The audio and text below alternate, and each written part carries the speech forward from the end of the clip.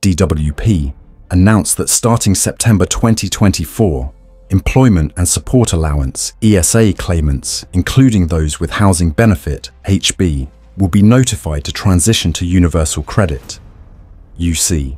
This process aims to complete notifications by December 2025, ahead of any upcoming election.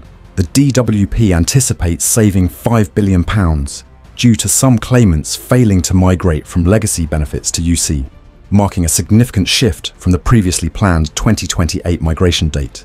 A nationwide move to UC communications campaign began in March 2024, featuring ads on various media platforms and directing claimants to a new website, www.gov.uk/UCMove, for supportive information. The DWP estimates that around half of ESA and ESA with HB claimants could be better off on UC, some receiving over £100 more per month, along with improved work incentives